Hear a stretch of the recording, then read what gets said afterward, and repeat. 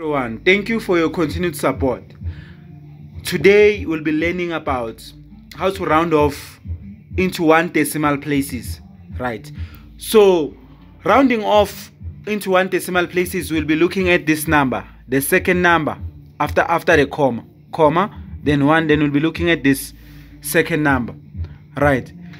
So if this number is greater than 4, then we change this one, right? So the answer here it will be gonna be 7, 2. 7, 2. If we round off to 1 decimal places, this is gonna be our answer, right? And then so it changes because now this one is greater than 4. So we move on to the second example. So we have 3,235. We look at this second number. When you are rounding off into 1 decimal places, then is 3 greater than 5? No, it's not. So our answer remains 3,2.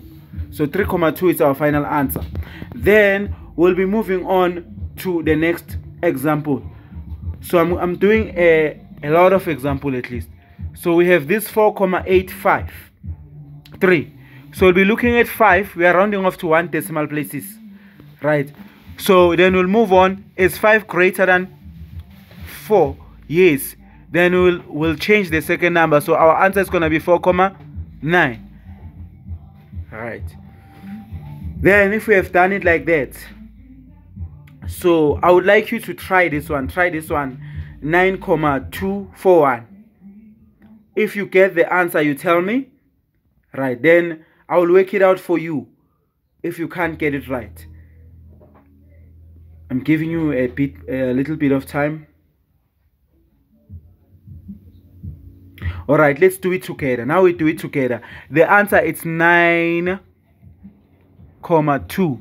Because when you look at 4 is not greater than 5, so it's not going to change this number. So our answer is going to be 9,2. Right. So this is how we round off into 1 decimal places. So I can have another example for you. Another example. So I would like to do a lot of examples so that you get to understand this content. You get to understand how to really round off into 1 decimal places. Then we'll be doing how to round off in 2 decimal places. Like you can leave a comment on the comment section if you are getting value from this channel and you need more content like this. So let me do another example for you. Let me quickly scratch this one out.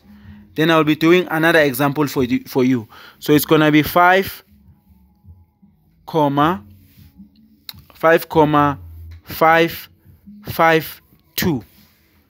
So we have this number 5,552. So we need to round off into 1 decimal places. So we round off this number. We must have 1 number after the comma. So we'll be looking at the second number. Is it greater than 4? Yes, it's 5. Then we're gonna change this one. So it's gonna be 5,6 as our final answer. This is how easy it is to round off into 1 decimal places. So can you have more practice on this thing?